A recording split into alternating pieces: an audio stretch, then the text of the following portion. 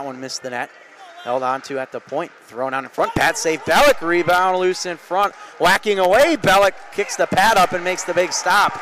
Great save from Bellick as the Cretin-Derham Hall crowd gives him a nice round of applause there. That one's blocked in front and it'll come out through neutral ice as the Eagles will retain it. Bellick having to make a couple of big stops here for the Raiders to make this game scoreless still. Across the line, here comes Pergande trying to work it into the zone. Pergande has it again here for Eden Prairie. Had that one poked off his stick as the puck will slip out through neutral territory. And Will Britton plays it up ahead. Pergande again scores! Big wrist shot, and that one just slipped through Bellick. The Eagles strike first. It's 1-0.